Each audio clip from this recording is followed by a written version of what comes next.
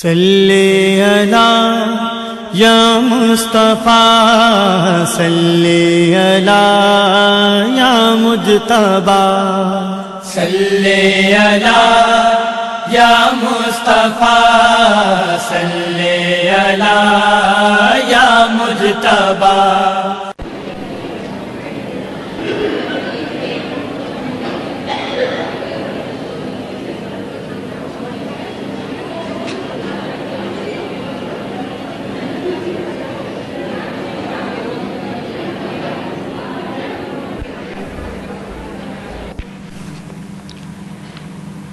अऊज़ु बिल्लाहि मिनश शैतानिर रजीम। बिस्मिल्लाहिर रहमानिर रहीम।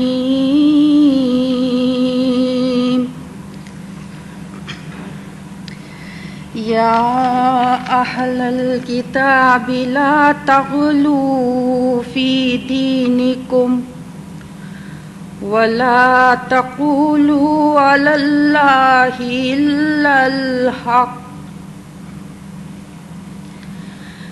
इन्नमल मसीहु ईसा इब्नु मरियम रसूलुल्लाहि व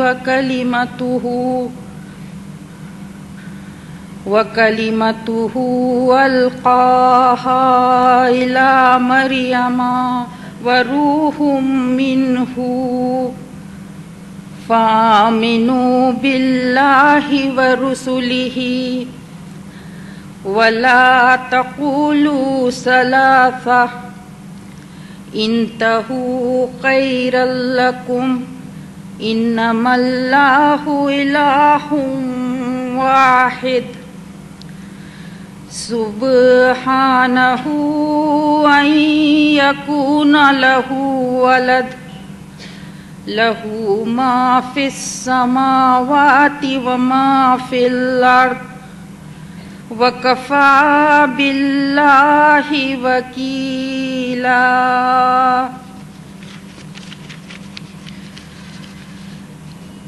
In this ayat 171 of section 23 of Surah An-Nisa, the 4th surah, Allah says, O people of the book, commit no excesses in your religion, nor say of Allah aught but truth. Jesus Christ, the son of Mary, was no more than an apostle of Allah, and his word which Allah bestowed on Mary, and a spirit proceeding from him. So believe in Allah and his apostles. Say not Trinity. Desist. It will be better for you. For Allah is one Allah. Glory be to him, for exalted is he above having a son. To him belong all things in the heavens and on earth, and Allah is enough as a disposer of affairs. The Quranic revelation appeared 6 centuries after Jesus, and unlike Judaism and Christianity, which do not admit any revelation subsequent to their own, directs all Muslims to believe in the scriptures that preceded it. In the same surah, section 20, ayat 136, it stresses the important positions of Allah's emissaries such as Noah, Abraham, Moses, the prophets, and Jesus. In the same surah, in section 23 of ayat 163. Then in this ayat, it mentions the attributes of Jesus Christ, a son of a woman Mary, and therefore a man, giving the same description of parthenogenesis to his biological birth without a biological father as the Gospels, an apostle and a spirit from God, but not, Nauz-billah, God. For says Quran, God is independent of all needs and has no need of a son to manage his affairs. The word which occurs in this surah, which is bestowed on Mary, means that he was created from God's word, be kun, and not as in the Gospel of John or whoever wrote it, surrounded by Alexandrian and Gnostic mysticisms. The word logos in Greek, which is surrounded by this mysticism. The Quran follows on from the two revelations that preceded it, but is free from contradictions and various human manipulations, and provides a unique quality when examined objectively and in the light of science. That is, it is in complete agreement with modern scientific data. Madam President, Mr. Ahmed Deedat, and ladies and gentlemen, it is indeed an honor for me to welcome Mr. Ahmed Deedat this evening on behalf of the Daughters of Islam. The question arises, who are the Daughters of Islam? Very briefly, we have two basic aims. Firstly, to forge unity among Muslims, hence our motto, Ittihad Bainul Muslimat. And secondly, our real mission is to acquire knowledge and to help in spreading it in every way possible. It is in connection with this that we have been holding group discussions and organizing lectures by various scholars. So, ladies and gentlemen, in keeping with our mission of acquiring knowledge, we have with us today Mr. Ahmed Deedat, the renowned scholar of comparative religion from South Africa. His debates with Christian scholars are now famous and are viewed all over the world. He operates from Durban, where he has set up the Islamic Propagation Center, and he has been awarded with the King Faisal Award in recognition of his services to Islam. So now I request Mr. Brother Ahmed Deedat to please address the public.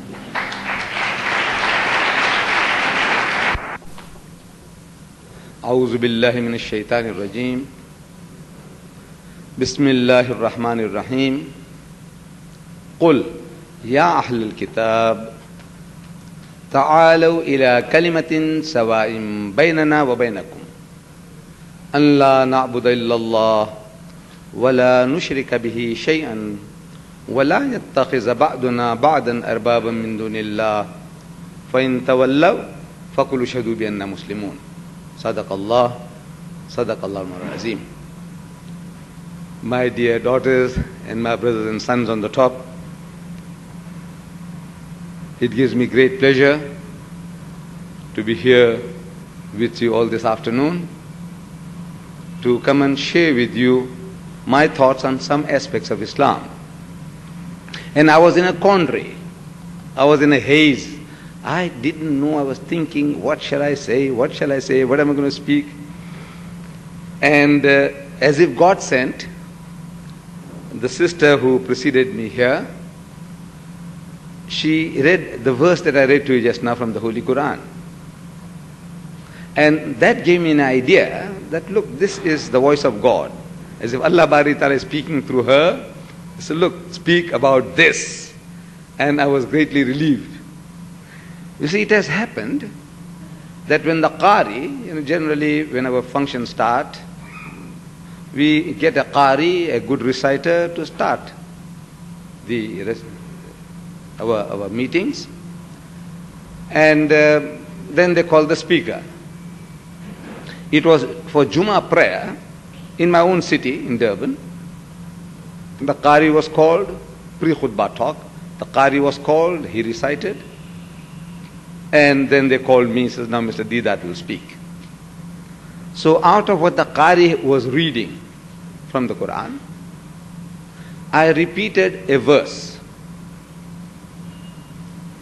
from his recitation. He was reading about هو الذي أرسل رسوله بالهدى ودين الحق ليظهره على الدين كله وكفى بالله شهيدا. That portion of the ruku he was reading. So I read that verse out of that full recitation. And I'm asking my audience, the sons of Islam, I said, in the past 24 hours, if any of you have heard that verse, please put up your hands. I said, in the past 24 hours, it was actually in the past 4 minutes, everybody had heard. But I'm asking, I want to make it a little harder for them. I said, look, in the past 24 hours, anybody heard these words? I repeat again. And I repeated the verse again. Wamar Salnaka. And so on. And it says, please put up your hands. And one hand went up. One hand went up. In a congregation, Jummah congregation, only one hand went up. And I recognized the owner of that hand. That person knew Arabic. Because he knew Arabic, he knew what the Qari was reading. Therefore he caught and he retained, he remembered what was read in the past 24 hours. The rest of them, Muslims, all born Muslims. Young and old, 99.9%. They had never heard the word in the past 24 hours. What does that mean? It meant that this was just as pure sound, music, recitation. We are listening, we say, MashaAllah, how beautifully the Qari reads. We admire his recitation.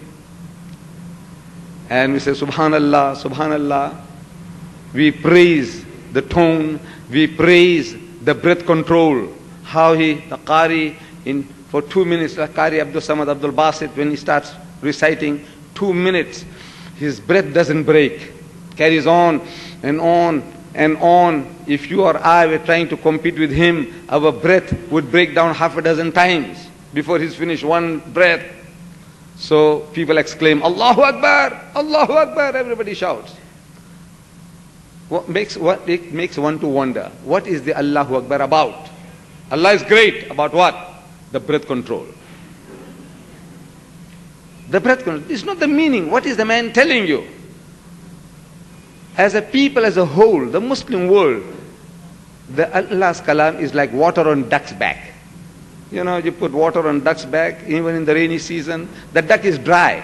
You know, it has its feathers, the water just flows off.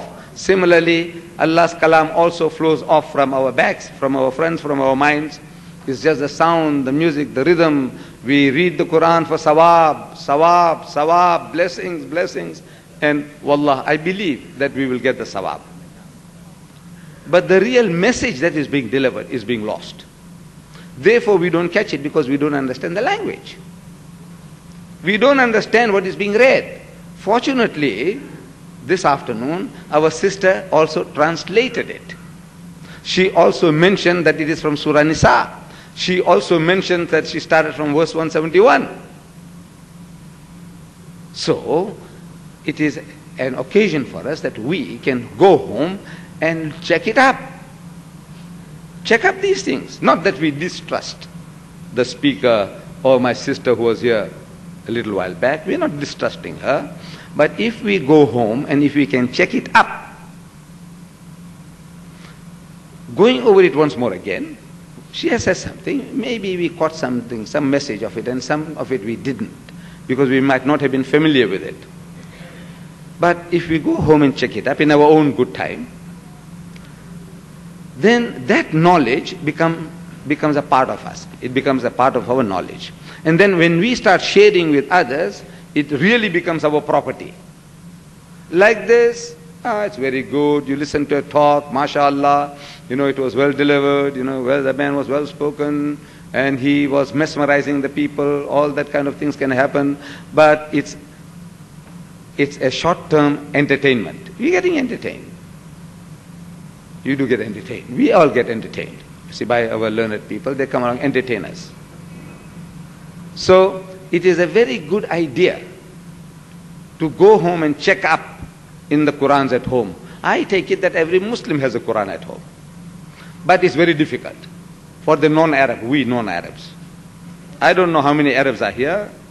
They might be very conversant with the Quran, I don't know. But the bulk of our people, very, very difficult. Our sister said Surah Nisa. In a Quran, a volume of this magnitude, this particular one is a translation, 1920 pages. Where will you find Surah Nisa? In the first instance, go and check it up. Where? But if you have a translation like this one, this particular one, published on this subcontinent, this part of the world, in Lahore, it was first published in 1935 or there around by Sheikh Muhammad Ashraf, Kashmiri Bazaar, Lahore. This translation is by Abdullah Yusuf Ali. There is another one, Muhammad Ali Qadiani. This is Yusuf Ali. Abdullah Yusuf Ali. Now, in this particular translation, it has advantages which no other translation has. And the advantage here is, number one, that this is the only translation I've seen so far which gives you a verse-by-verse translation. For example, starting with Surah Fatiha, the opening chapter of 7 verses, it begins, Bismillahir Rahmanir Rahim. Exactly opposite that Bismillah in Arabic. On the opposite side, you see, in the name of Allah, most gracious, most merciful. Alhamdulillahi Rabbil Alameen. So all praise is due to Allah, the cherisher and sustainer of the worlds. Ar-Rahmanir Rahim, most gracious, most merciful. Maliki Yawmiddin, the master of the day of judgment. Iyaka na'budu wa iyaka nasta'een. He says, Thee alone we worship and Thee alone we ask for help. Ihdina siratal mustaqim. Say, guide us on to the straight path. Siratal ladhina an'amta alayhim. The path of those on whom Thou hast bestowed Thy favors. Ghayril maghdubi alayhim waladdallin. Not of those who earn Thine anger, nor of those who go astray. Verse by verse translation. And as you are reading, you can focus your attention more on this translation, because as soon as you read Bismillahir Rahmanir Rahim, at the end of that ayah, that meaning, you see a number. That number tells you that there is a commentary, tafsir at the bottom. This particular one will say 19. You look at number 19 at the bottom in smaller types, gives you the tafsir, commentary. It tells you what is Rahman, it tells you what is Rahim, what is the difference between these two, and what are the relationship between the two. So your attention is focused on the ayah longer period of time. So you digest that knowledge. It's more easily digestible. Because the Quran, the whole Quran, is a book of revelation, wahi, but Allah Bari Ta'ala sent this wahi like telegrams. Actually, that's how they came to him, by telegrams. It was not like stories like you say, you know, once upon a time, the fox and the grapes, or the wolf and the lamb, or once upon a time, there was a tailor in China, and he had a son called Aladdin, and Ali Baba and the 40 thieves. No, nothing like that. The Quran is a very concentrated book. And Allah talks by telegrams. And everybody, it's not very easy for everybody to understand telegrams. We might be literate, we read books and all that, read newspapers, but telegram, to grasp the message of the telegram is harder. And Allah is talking by telegrams. You see, like for example, our Nabi Kareem Sallallahu Alaihi Wasallam was engrossed in a discussion, in a dialogue with the Christians of Najran. It was in Medina. The Christians of Najran, outside Medina, they were Arab Christians, they heard that there is another Arab now in Medina, and he is claiming to be in communion with the Almighty. He is claiming to be a prophet. So let's go and cross-examine him. Let's find out what he knows. So they came to Medina, and they were housed in the masjid of the Prophet, Masjid al-Nabawi, very simple structure. Plastered, mud on the floor, mud walls, palm leaf, fiber on the roof. Very simple structure. There were no hotels or no motels in those days. So they were housed in the masjid, they slept in the masjid, they ate in the masjid, and they had the dialogue in the masjid. And when Sunday came, our Nabi Kareem Sallallahu Alaihi Wasallam offered the masjid. They said, look, you can offer your prayers here. He was that tolerant. But during the course of the discussion that was going on, the spokesman for the Christian poses the question, say, all right, now tell us now, among so many other things, oh Muhammad, now tell us, what is your concept of God? So our Nabi Kareem Sallallahu Alaihi Wasallam, he doesn't start like you and I. When we haven't got a ready answer, we say, well, you see, it's like, you'll try me out during question time, and you'll see it. You see, well, you know, everybody is fumbling for words, for thoughts, trying to gather my thoughts, and I go around the bush a little bit. Everybody goes around the bush, you know, others going around and around, beating around the bush, till he says, yes, this is the answer. Our Nabi Kareem Sallallahu Alaihi Wasallam, he doesn't do that. He is waiting for the Almighty. He wants to know, say, look, Ya Bari Ta'ala, what shall I say? He is communing with Allah. Nobody hears him. He is pressing, so to say, his spiritual buttons, trying to contact the head computer, fi lawhim mahfuz, from the preserved tablet, the knowledge is coming. He is pressing his spiritual buttons. No buttons there. There are no buttons there, but figuratively, so to say, he is pressing his spiritual buttons. Ya Bari Ta'ala, what shall I say? Comes the answer. Qul huwallahu ahad. Say, he is Allah, the one and only. Allahu Samad, God the eternal absolute. Lam yalid wa lam yulad. He begets not, nor is he begotten. Wa lam yakun lahu kufuwan ahad. And there's nothing like unto him. Now, once I repeat that, I said, now, what did I say? Ask people. What did I say? He said, well, you said that there's only one Allah, one God. I say, yeah. What else? So, well, it's got no father, no son. I say, yeah. What else? Can you see it's difficult? Because it's all concentrated stuff. It is so concentrated. And the message is so, it's so much pervasive. So much is involved in these 4 short verses. It's like an ocean of theology, the knowledge of God, an ocean. This 4 verses. But in a concentrated form, you just read the meaning and you pass over onto something else. You lost everything. You need a commentary, and this one gives it to you. Explains to you that what is one and only, when it says he does not beget and is not begotten, to whom it is being addressed. But coming back to the surah itself, Ikhlas, Surah Ikhlas, which is a surah of purity. We are told, and I believe, that if you read Surah Ikhlas, we say Kul Huwallah 3 times, you get the sawab of reading the whole Quran. Have you heard that before? Yes. We say when we start, say Dua Fatiha. So everybody starts with Surah Fatiha, Alhamdulillah. And then we read Surah Kul Huwallah 3 times. The Surah Ikhlas 3 times. And we believe that Allah will give us the blessings as if we read the whole Quran. It's quite an amazing thing. This Quran, an encyclopedia. You read 12 lines, that's 4 times 3. 12 lines, 12 verses, 12 ayahs. And you get the value of the whole Quran in blessings. Doesn't it make you want to think, what is there in it? Just 4 verses, 3 times, 4 3s are 12. And I get the blessings of the whole Quran. Why should it be so? What makes it so valuable, invaluable? It's worth thinking. You see the reason. I mean, I've been thinking. I haven't had the chance of asking learned men. I'm not a learned man. People, make me out to be a great scholar and all that. Actually, I'm a furniture salesman. I've been talking, and I talk myself into talking. Therefore, I come and stand here before you. But I have not had the good fortune of going into a university, secular or religious.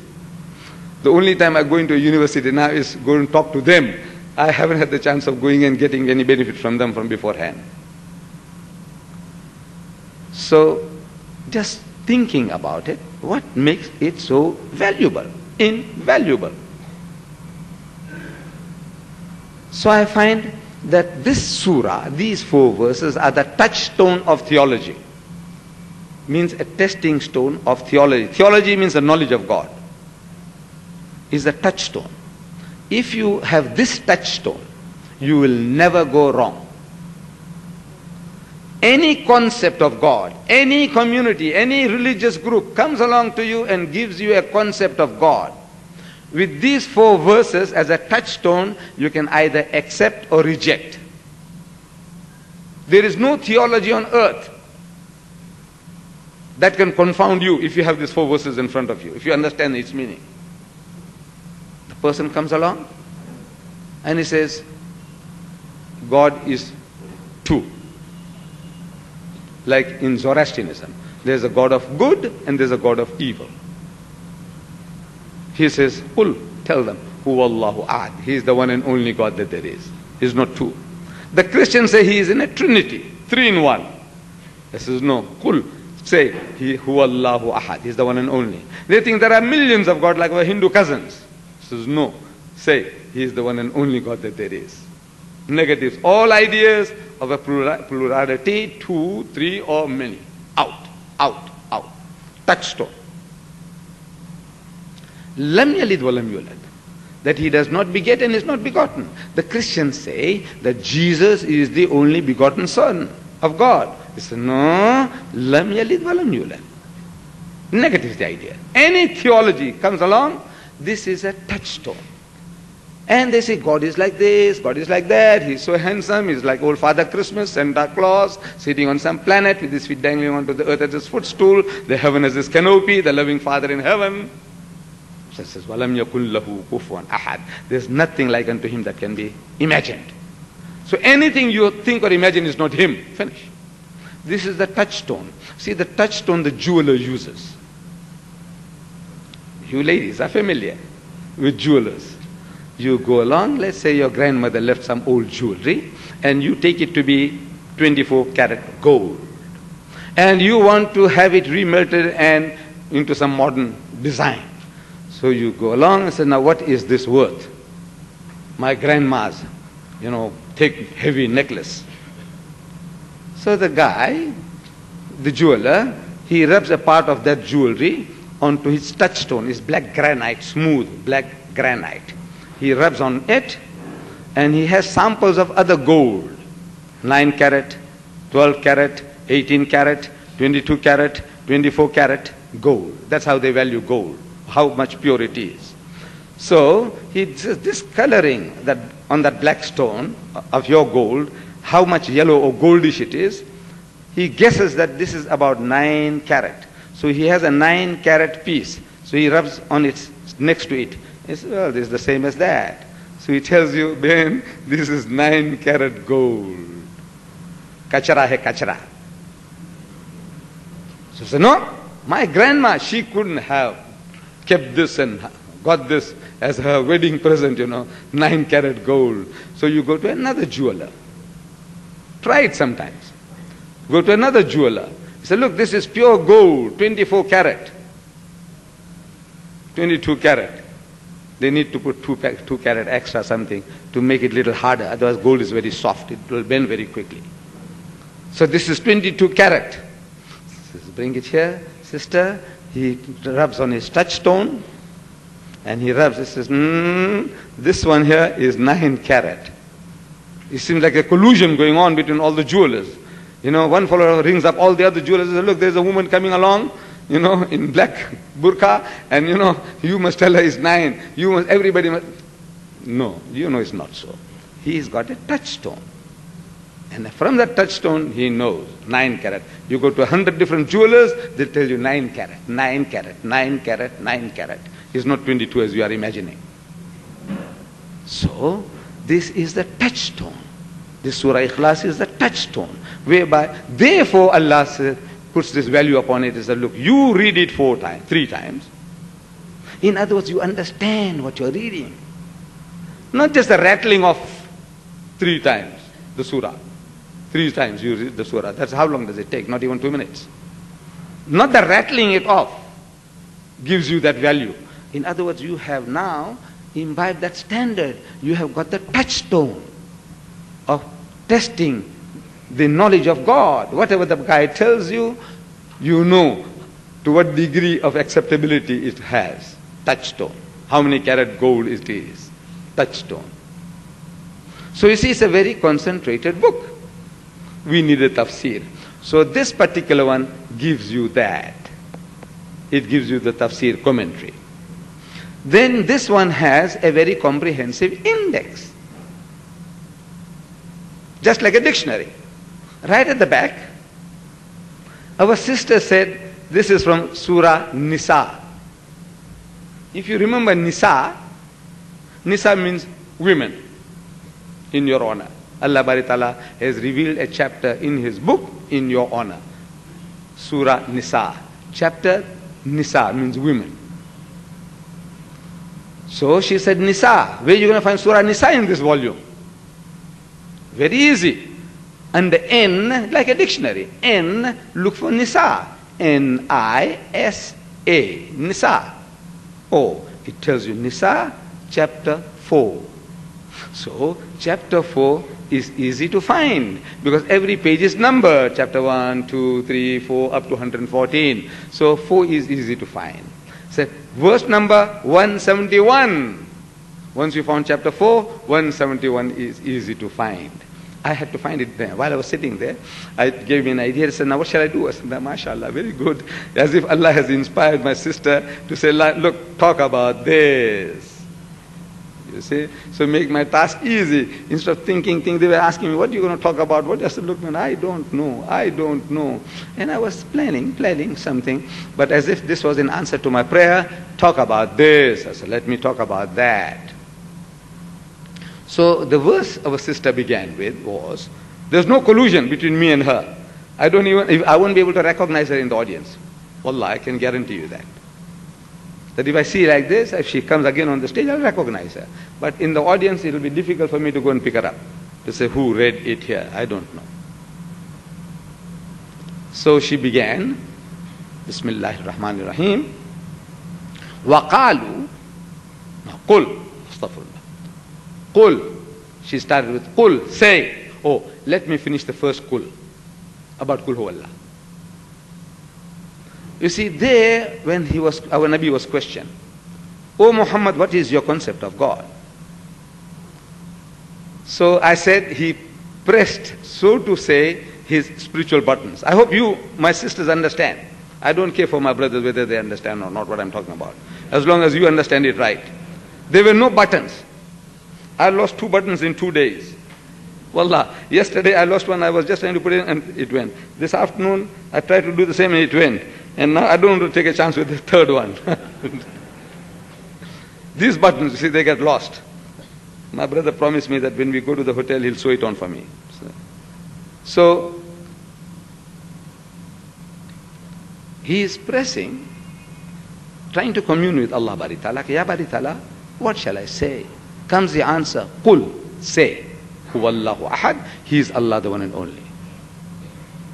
If you asked him, he say, why do you say, He is God, the one and only? Look, if you are questioned about anything, somebody asks you, what is 6 times 6? If you have gone to school and learned your arithmetic, your multiplication tables, you say 6 times 6, you say 36. What is 12 times 12? You say 144. You don't say 144. You don't say 36, do you? No, because you have the answer. What is 2 times 2? What do you say? 4. You don't say 4, do you? No, you don't say 4, you say 4. Why is this man saying, say He is God, the one and only? Because he is not talking. He is not talking. The words you are hearing are from his lips. They're coming out of his mouth. But they are not his words. He is asking. He is communing. Ya Bari Ta'ala, what shall I say?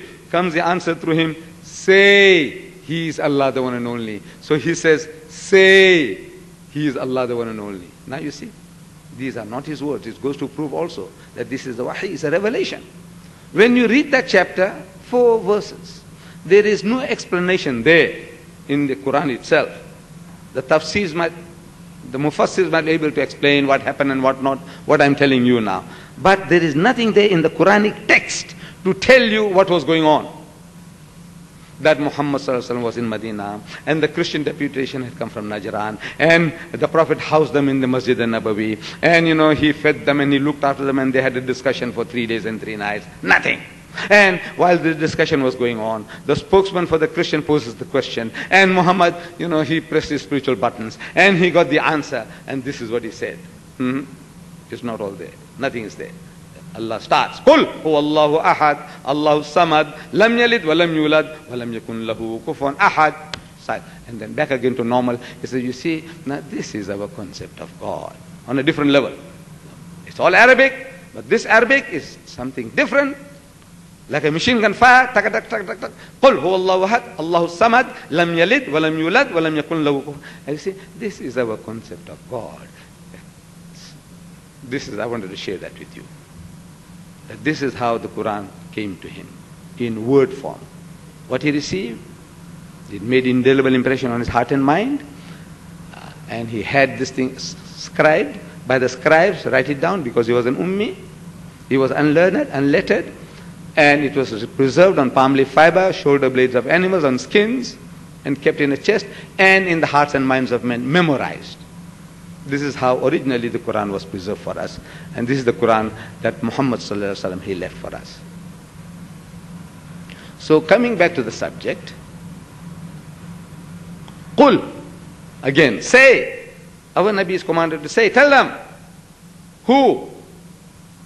Ya Ahlal Kitab, O people of the book. Who are the people of the book? This is the Jews and the Christians. They are the people of the book. Meaning, they had a scripture.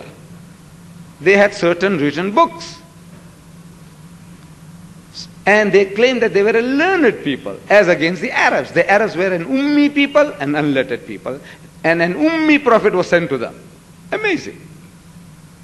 An ummi prophet, one who can't read and write, comes to an ummi people who can't read and write. And yet he is given a book that puts to shame the wisdom of the learned. I mean, it's a miracle. To show you that this is not his work. This is the work of, this is Allah's kalam. He couldn't have done it. Muhammad couldn't have, no man could have done a job like this. Purely on a physical level, material level. You see, this is an encyclopedia. The Quran is an encyclopedia of 114 surahs. Given by Allah Bari Ta'ala to his Prophet, the Holy Prophet Muhammad Sallallahu Alaihi Wasallam. We say this is a revelation, a wahi. The outsider, the enemy says, no, this is Muhammad's work. Muhammad wrote this book. But he said, look, he was an ummi. He couldn't read or write. They say, well, maybe. But wasn't he a great orator? Wasn't he a great thinker? Could he not have rehashed what he heard in his environment from the people about the Jews and the Christians and about Jesus and about Abraham and Moses and about Yusuf alayhi salam? Could he not, what the stories he heard, rehash it in a beautiful language? As a great thinker, as a great orator, couldn't he have done it? Well, he could have. So you see, knowing full well, we know that this is not his work. Allah Bari Ta'ala testifies to it in the Holy Quran. He says, وَمَا يَنْتِقُ عَنِ الْهَوَىٰ. He does not speak from his own desire. إِنْ هُوَ إِلَّا وَحْيٌ يُوحَىٰ. It is no less than an inspiration sent down to him. عَلَّمَهُ شَدِيدُ الْقُوَىٰ. He is taught by one mighty in power. It's not his. But the enemy says this is his handiwork. It's right. For a moment, I tell you, agree with him. Agree with him for a moment. For a moment. Knowing full well that this is not his work. This is not the work of man. So, all right, I agree with you that Muhammad wrote the book. In that case, this is a one-man job. He's got to agree. In that case, it's a one-man job. He doesn't say that Omar, Abu Bakr, and Usman, and Ali, and Muhammad, they all sat together and they wrote this and rehashed it and they planned it. No. So this is one-man job. It's not his job, but since the enemy says it is his, it's right. This is his work, his handiwork. It's a one-man job. You agree? And they must agree. It's a one-man job. I said, let's have a look at your book. See, I forgot to put it in my bag. I would have shown it to you, the Bible. I said, you see, this is your book, the Bible. It has 73 books, that of the Roman Catholics. The Bible has 73 books inside. You know, those booklets put together to make an encyclopedia called the Bible. The Protestant world have 66 books.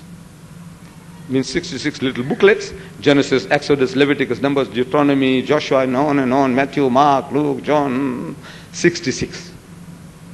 I said, those 66 books were written by 40 different authors. Right? He says, right. 40 different guys went to make this one book. This is one man's job. Purely on its physical level, just the material aspect of it. This one man puts into shade your 40 authors. The greatest writer among your 40 authors is Paul. Saint Paul. I said, he wrote 14 of the 27 books of the New Testament. More than half. 14 out of 27 books were written by one man, Paul. And all the Paul's books put together is not this. Is not this amount. Not even this amount. Not even quarter inch thick. So come on, tell me now. Tell me now. Let's say on the very value that you're putting it, one man job against 40. I said, this one man puts into shade all your 40 different authors. And he's not just filling up any kind of rubbish, stories, fairy tales. He's giving you the elixir of life, guidance for this world and in the hereafter. Everything pertinent for your needs. You read the other thing, so many things, we have no time to go into it.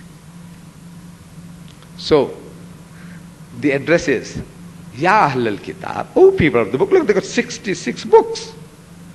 They say this is all from God. That's right. You are a learned people.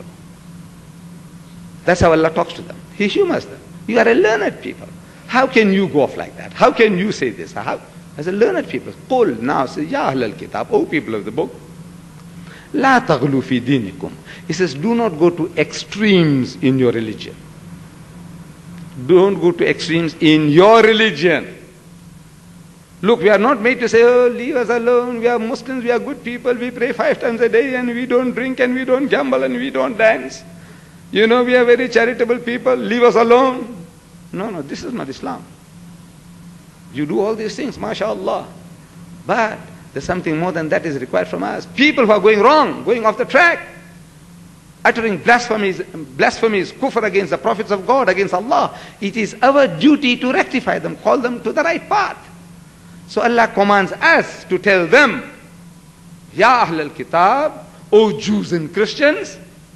Here it refers to Jews and Christians. La taghlu fi dinikum. Do not go to extremes in your religion. Aren't you interfering with them? Yes. Why don't you mind your own business? So no, this is our business. Allah has made us the torchbearers of light and learning to the world. He has appointed us as the kuntum khayra ummatin ukhrijat linnas, that you are the best of people evolved for mankind. For mankind. What makes us the best of people? Because we say we are Sayyids and Afghans and Pathans and what not? No. You are an Arab, you are a Nigerian. What makes you the best of people? He gives you the qualification, the standard that makes us the best of people. Is the ta'muruna bil ma'ruf wa tanhawna 'anil munkar, because you enjoin what is right and you forbid what is wrong. Wa tu'minuna billah, and you believe in Allah. If these are your qualifications, then you are the best of people. Then if you are the best of people, that honor, that privilege imposes upon us certain responsibilities. And among the responsibilities is that we should share this honor with other people. And the fittest people to receive this sharing are the Jews and the Christians, because they were already prepared to receive the message. Prophets after prophets were sent to them. I won't go into that aspect. Allah says in that verse, وَلَوْ آمَنَ أَحْلُ الْكِتَابِ لَكَانَ خَيْرًا لَهُمْ. But if the people of the book, meaning the Jews and the Christians, if they hearken to this message, it will be better for them. In other words, it will be better for you. Muslims will be better for you if they listen to this message. Minhumul mu'minuna, among them there are mu'mins, good people, faithful people, sincere people. Among them, among the Jews, there are good people. Among the Christians, there are good people. Allah says. Wa aktharuhumul fasikun. But the majority of them are perverted transgressors. two types of people. Good people and the guy who's rebellious, wanting to put up a fight with you, want to steal your children, calling you names, want to send you to hell, abusing the Prophet, abusing the Quran, abusing Islam. How to approach them both? You can't discount anyone. The good man, how to approach him. And the devilish fellow, how to tackle him. But our subject, going back to our subject. La taghlu fi dinikum. He said, do not go to extremes in your religion. The Jews and the Christians were going to extremes with regards to the personality of Jesus Christ, Hazrat Isa alayhi salam. So, وَلَا تَقُولُوا عَلَى اللَّهِ إِلَّا الْحَقِّ. And don't say anything about Allah except the truth. إِنَّمَا الْمَسِيحِ. Most certainly the Messiah, Isa ibn Maryam, Jesus the son of Mary, Rasulullah, is a messenger of Allah. وَكَلِمَتُهُ. And a word proceeding from him. Alqaha ila Maryam wa ruhum minhum, which he bestowed upon Mary, and a spirit proceeding from him. فَآمِنُوا بِاللَّهِ وَرُسُلِهِ. So believe in Allah and his messenger.